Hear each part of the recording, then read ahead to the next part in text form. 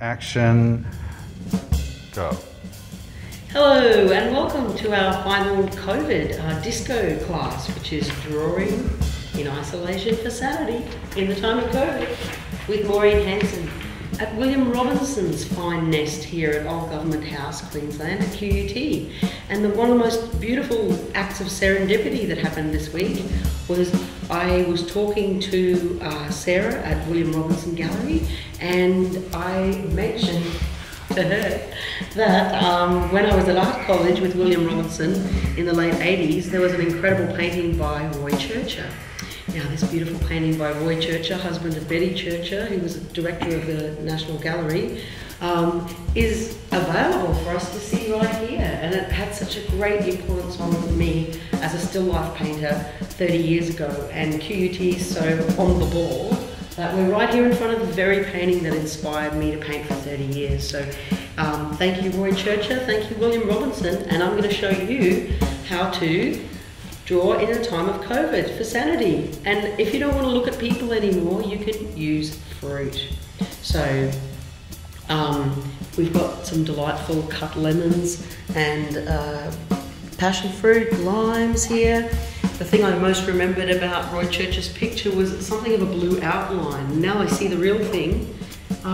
There's a hint of it there, but let me teach you the basics again. We pick up the pencil like a stick, and we place the mark on the surface, and in doing so you will find your mark that's different to any other human that's ever lived or died on the planet. So it comes from ignoring your brain, gluing your eye to the subject that you're drawing, and placing the mark on the canvas. So let's try. Here we go. First of all, I'm getting the idea of my composition by drawing the outline. I'm standing over the top of the plate like Cézanne or Matisse, so you can look into the picture. And what I'm going to do is I'm going to start with the curve of this plate, come back in with this one, come back out with that one. So I've started with a simple mark. When I get to here, that's when I hit my big lemon. So I glue my eye to what I'm drawing. I'm going fast because I've only got 10 minutes, but I want you to go really slow because you're teaching your brain a new language. So here's my big fat lemon with its nose pitched to the sky. And when this lemon's going to help me draw, just like we did with the face, I'm running little measuring lines. So I'm looking, and these measuring lines can be joined to make the back of the lemon. So we're coming around here. As I come around this face with the eclipse, there's a part of me that's a bit spooked and believes it might not join up, which is quite natural in the creative process. So I'm going back out here, and I'll draw that curve and ellipse of the plate. Then I'm spooked it might not join up here, so I'm going to use this lemon to measure what's happening with that curve. When I'm down in here, I'm going to drop. As I come around this curve, that's where the belly of that lemon drops. So some of you could try drawing on graph paper, because drawing on graph paper is something we did at art college back in the late 80s, and if you rule up pages, it helps you explore what the angles are that you're dividing on. But one beautiful thing that Bill always mentioned is it's the sensitivity in your marks, and it's the attention that you pay when you're in the process of drawing. So I'm coming up here for the lime, which touches the passion fruit, which again touches that lemon. So just lightly coming around, and this is where that back plate fires off. And back here, I've got a sweet little passion fruit just chilling at the back. And then I'm measuring out to the arc of the plate. So with this down, I've got a further bit of a Roy Churcher curl here that comes around there. I'm going to start building yellow into my drawing and the white and black from before. But before I start adding any deep colours, I'm going to start to splash down a bit of paint. So this is gouache, which is a really lovely opaque kind of watercolour, and this is a well-loved palette. So We've got primary yellow in here. What kind of paint's that one? This is, oh, that's a horrible big chunky thumb. Hideous to the eye.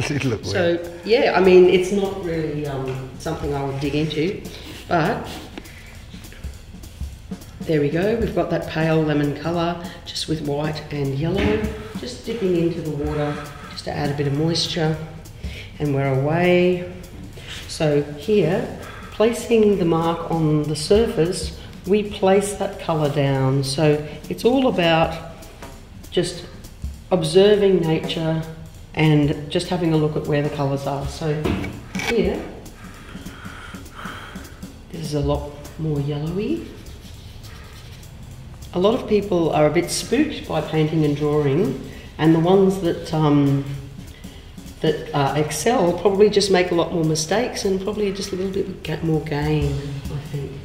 So if we hop in here and we blast that gold down there, we're also thinking about the form in the paint. So we're thinking that the lemon is not a flat thing. So just bringing that mark around the edge, don't let that baby drip, just running that around there.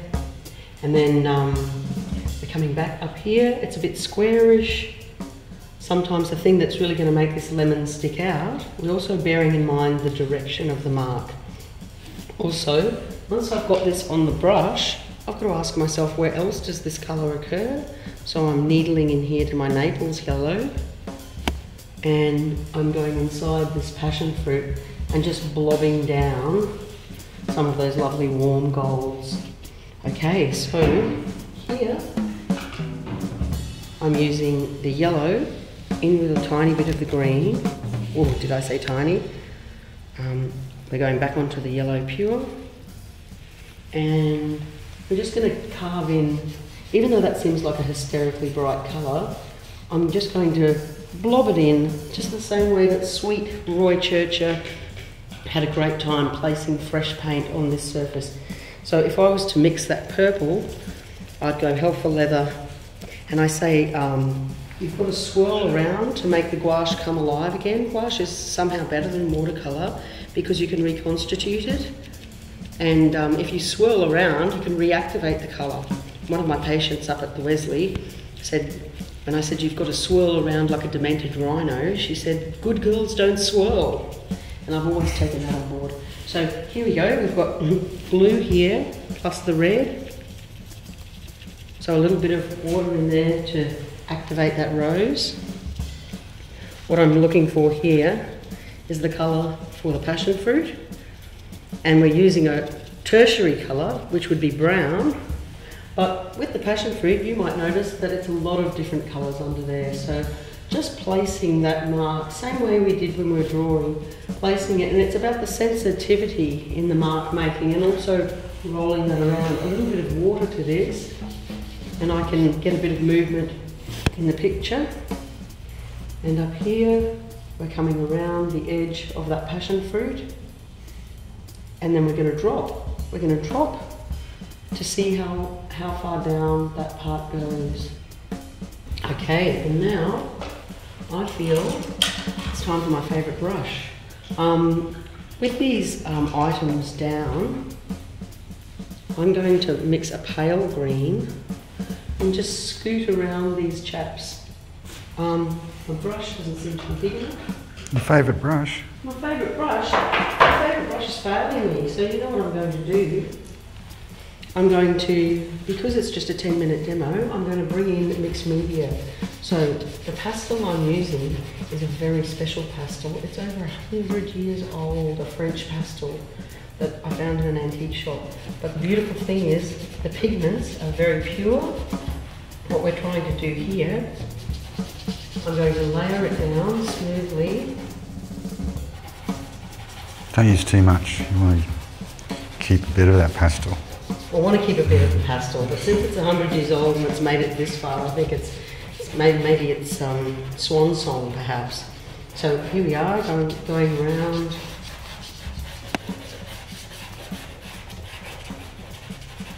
And importantly, there should be an occasion to use 100-year-old pastel. This is definitely it. Importantly, when I get in here, An online class. That's right, an online class. If you're enjoying getting to know your own thinking and defragging, and then most importantly, the reason we're all getting a little bit spare is because we need constructive things to do with our brain. So our brain, not all of us have a brain, but with our brain. So if we're talking about the shadows on the plate, I know I'm using a mild brown here, but if we were to pop back into my charcoal, one of the things that helps is if we really accentuate the line where the object touches the ground, and so over here we're doing the same thing. Up here where these two objects touch, we can force that in. Under here it's a little more bluey. So as you can tell, it's not a very long amount of time to work with colour. But if we, I'm sorry, that was a very musical elephant that we had installed. So if we can just softly work on these and bring that volume around, and of course, what would it be like without the rich colours of Churchill here coming around.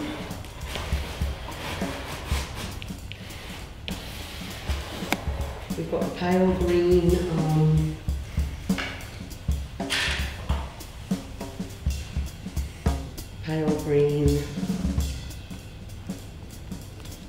colour, which needs a little bit of blue to deaden it.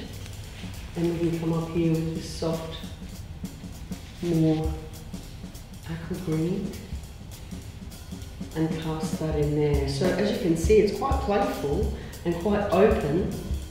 I wish I could teach you more about it in the time that we have, but I really just want to encourage you to have a play, because that's, I think, what we're all missing creatively. And don't judge your work too harshly at the beginning. Just persist and don't just crunkle it up and throw it in the bin, because you'll take that long getting to that part again.